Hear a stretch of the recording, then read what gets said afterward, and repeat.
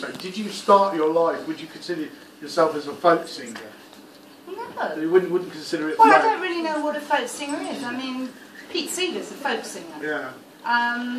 Everyone who sings really is a folk singer as such. Well, yeah, absolutely. If you talk about what's going on around you, and that's pretty much what we did.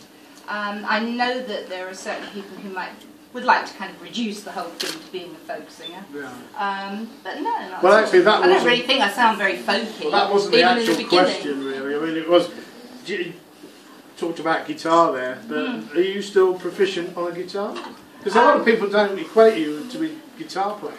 And you used to be playing. I used to pick. I could do Girl from the North Country. Yeah, well, that's what's on here. Girl from the North That was Country. really good. That was really good. Do you reckon you can still? I'm not going to ask you. No. But you can reckon you can still do it. No, I couldn't pick anymore. It's a technique, and I wasn't good at the technique at the time because I had Dave Bennett showing me.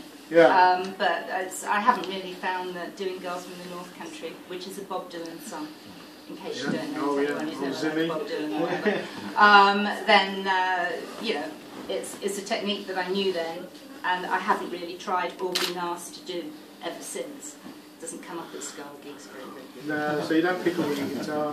What about I do. songs? No, I write songs on guitar. Terry, my husband, is here somewhere. He will attest to that. That's how I write songs, is on guitar. And if I don't do that on guitar, then I will do it on piano. Right.